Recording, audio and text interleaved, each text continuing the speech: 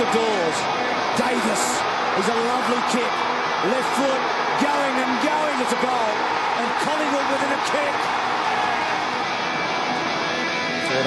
Lewis, and here is Swan.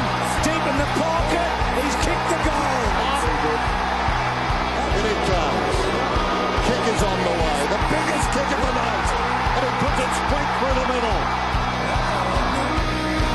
The stakes so high. Paul throws it on the boots. And like Swan before him, he's kicked a magnificent goal out of that. Yes, President Eddie happy. The Magpies responded to the challenge when it mattered most, and they get a chance to go back-to-back in season 2011. Sharrod Wellingham is our special guest tonight on 1 Week at a Time. Thanks for coming in, Sharrod. Thank you very much for having me. I guess the big question for Collingwood fans is you've had some recovery the last couple of days. Ben Johnson, Reid, Jolly, how are those three? All pulled up really well. I was with them this afternoon down at Port Melbourne Beach doing a bit of extra walking in the water, and they've all pulled up really well, which is good signs. Well, Jolly's the one, I guess, with the biggest question mark hanging over him. What's wrong with him, and how's he going to be able to get up this week? I'm not too sure what it is that's wrong with him. I didn't. Well answered. That's all right. But, I think it is a groin, and so hopefully he can pull through and make through for one more week. Was he rating himself a chance today? He always does. He always rates himself very highly for coming through injury, as he's done well over the last couple of years, and so he's given himself a very good chance of coming through. Sharrod, can you tell our viewers what you do after a Friday night game? Because obviously, close and exciting and in the rooms, and we see shots of that, and we do a few interviews on radio, and then we all go home. What do you do? Well, we head across straight over to the Westpac Centre. It's good having it right there across the road from the MCG, and we get in there and do a little bit of bike, a little bit of weights, just keep the body moving and start recovery straight away. Get in the ice bars. We've got a pool there that we do a few laps in, and start ticking the body over, getting ready for the next week. Sharrod, talk us through Friday night. It was one of the great finals that I think I can remember ever seeing. And I'll probably look at your side. Have you done a review of the game already, or you don't worry about it at finals time? No, we'll do our review tomorrow morning. We'll have a look at the game. To me, I think looking at the game, I think you probably go through about half a dozen players and think it's almost the most poor game, the poorest game that you've played for the year individually for some players, and yet you've been able to get through it. Did it feel like that for you? You had a lot of players as quiet as they've been for 12 months?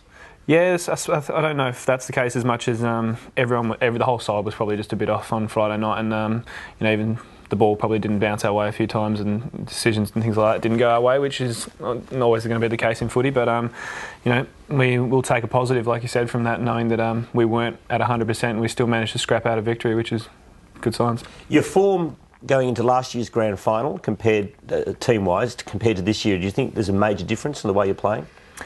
I don't think so. I think last year with the preliminary final, we kind of really stamped our authority in that game early and coasted through for the second half, so we knew we were going to win, whereas this game, like you said, we had to fight it out. But I think that's a positive in that we've gone in with two really good finals games, close contests with big bodies hitting, and so we know what we're up for. Dane Swan. Yeah. You look at him, he's the most unfashionable player. We've talked about it many, many times. Looks like a bag of bones. Is he the fittest player on your list?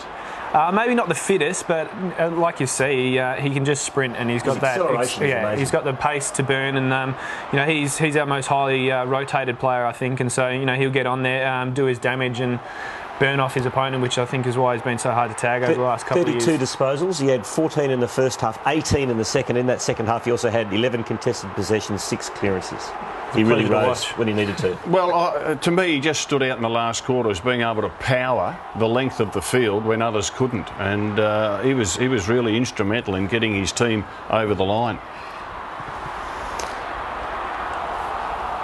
Certainly played a great second half. The coach, you've obviously, I'm not sure if you had a look at a replay or not, but very emotional after the game. What do you see? What do you think when you see that? And what was his message straight after the game? Oh, I think that was just a lot of admiration for the team having got over the line for him, and he probably was thinking that it might have been his last time in the box up there in front of the team. So the emotions got the better of him, as I'm sure it has in the past. But he's got one more week, and he'll be looking very much forward to it. Did he address you straight after? Was he able to speak to you? Yeah, he was. He was fine by the time he got down to the change room. So he got it all out. Yeah. Sharrod, at three-quarter time, you're down by 17 points, and a lot of us are sitting there at the game thinking, you're in real strife. It's going to be hard to win. There's a bit of mail coming out that the coach said, just keep playing the way we play, and that Nick Maxwell grabbed the boys and said, hey, let's not die wondering here. We need to start attacking the corridor more than we have done in the past. Can you recall the captain saying that? I think he said, let's have a real crack and not hold back. And we were kind of playing within ourselves, I think, for those first 3 quarters. I think I was most worried in the third quarter. I was speaking with the boys today. I think during the third quarter, start of the third quarter, was when we weren't quite switched on well enough. And, they had a few easy entry 50s into the forward 50, and I think that was when I was a bit worried. But come the fourth quarter, when we started taking risks and playing the corridor a bit more, I got a bit more confidence in the side, and I knew that we were going to get over top. Did you play the round 24 game against Geelong when they belted you? Certainly did. It wasn't too good a game to be out there. What's your memory of that? Did you have a feeling going into the game that nothing really hinged on it, that it was just a run in the park? Maybe subconsciously, I think the team might have had that view. But when we went out there and then we fell behind, and then we kind of knew at a certain point we weren't going to be able to get the points at that stage, but we knew that it wasn't going to make a difference, so we kind of put it in the back pocket. Sharrod, give us an insight into what grand final week's going to be like for you now. I'm sure you've got friends that you didn't know you had that suddenly want grand final tickets, and relatives that tell us about managing that for a start. Everyone wants a ticket, and just how the whole week plays out for you. Well, I think that's one of the experiences I will have from last year. Just can't really try to please everyone. You got to be a bit more ruthless. We get 6 tickets from the AFL, which is very, very generous of them. So we're just going to have to be ruthless, I suppose, and kind of tell people that we don't have any spare ones. So some of your family will miss out. We've got brothers or sisters that won't be able to go. Yeah, well, I've got brothers and sisters who won't be able to go, but all the parents will be there. And you're very good friends with Buddy Franklin. How did you see his battle with Tarrant on Friday night? It was very good. I thought Bud might have sealed it for them with that final freakish kick goal, wasn't it? And so, disappointing for the Hawks, but what can you do, really?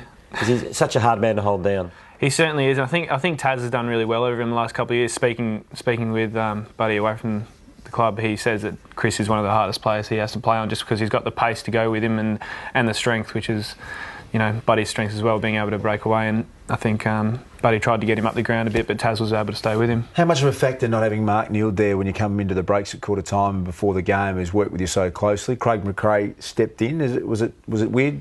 No, it certainly wasn't. Craig did a great job. I think he stepped into the fold beautifully and took up the slack left by Neildy, and probably added a little bit, which I think was really good. When you start thinking about visualising and seeing yourself playing in the grand final, do you give it a couple of more days, or does it just creep into your mind as you're driving the car, lying on the couch? Are you thinking of Selwood? Are you thinking of Bartel? Are you thinking of Cameron Ling? No, not so much. I'm probably going to try and not think too much about it this early stage, but certainly later on in the week I'll start thinking about it probably every minute of every day. When do you get told by the coaching staff what your role will be on grand final day? Well, it's a Saturday game, so I'll probably, after Wednesday, I'll know what my role will be come game day, and then we'll get back in there on Friday and fine-tune it and know exactly what I need to do. Sure, one of your roles will be around the stoppages and kicking goals. You had a sensational knack of doing it and doing it consistently well, and I can recall one from the grand final last year that really sticks out in my mind, and again a couple of weeks ago. It's been a real good part of your game, hasn't it? You look dangerous every time there's a stoppage, and here's one from last year's grand final. To get through traffic and score, it's a great strength of yours. Yeah, I think I enjoy kicking a goal, as I think everybody does, and with the great ruck work that we've got, and if I can get on the end of it, I'm very happy. And Mick is also very happy if we can get forward 50 goals. You've been rolled by the Cats twice this year. How can you turn things around? Let's say round 24, boys, was a bit unusual given the fact that they had nothing to play for, but you got rolled earlier. The other one was only by 3 points. Yeah. I think that we're going to probably look at the other game a bit more closely and look at how we went and matched up against them in that game, and probably try to emulate that, considering it was a very close game, and that's probably the game style that they're going to try and bring to the table on Saturday. And they had probably changed a fair bit over the last. When we played them in that prelim final, they've changed their game style a lot from then. So we're going to probably have to do something different. Leon Davis played in grand finals, hasn't played well. Now he's got a change of role. Didn't play last year in the Premiership team. It must be a dream come true for him, because I would have thought 12 months ago he would have been devastated, but it seems like he's handled it well, moved into the back line, became an All-Australian defender. It's a great story. I think it's a great story, and I think, you know, going into last year's grand final, I'm not too sure if he had the greatest amount of confidence in himself in the grand final, and then I think that is a completely different story come this year with his role in the back line. I think he's got the utmost confidence in his role that he can execute it week in, week out, and I think he's set for a big one come Saturday. Handy bloke to chuck forward to, just in the time of need too. He got one, didn't he, on clutch Friday? Goal. So it's a nice string to have to your bow, isn't it? Absolutely. Are we going to see more run with roles in the grand final, Sharrod? You've done it a little bit in the past. I'm assuming Cameron Ling will try and get hold of someone, whether it's Pendlebury or Swan, or is it a lot harder now to do it with rotations? It is a lot harder with rotations these days, but I think considering it is grand final and two really strong sides with, like I said, really strong midfields, I think we will see a fair bit of one-on-one contest going on. Do I remember rightly that you were offered up as perhaps trade for the Luke Ball deal when it first came to the table? I was a couple of years ago, and so I was quite happy to still be in Collingwood last year. That didn't happen. Certainly has. You could have been a St Kilda Premiership player. He might have been the difference. Oh, that's what I'm saying. I don't think so. How did that sit with you, though? I mean, a lot of players, once they've been in that situation, say, all right, you put me on the table, I'm out of here. And, you know, I think Campbell Brown's been in that boat. He said, I'm out of here as soon as my name was thrown up. Did it affect you badly?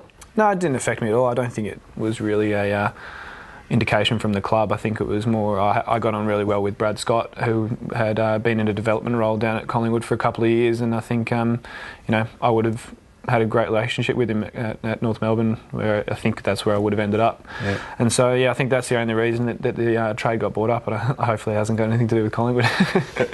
Well, look, congratulations on getting through once again. It was a great game on Friday, and look, I think we all agree that it's only going to be a kick or so in it on Saturday, so all the very best. Thank you very much. In your quest to go back to back. Thank you very much, guys.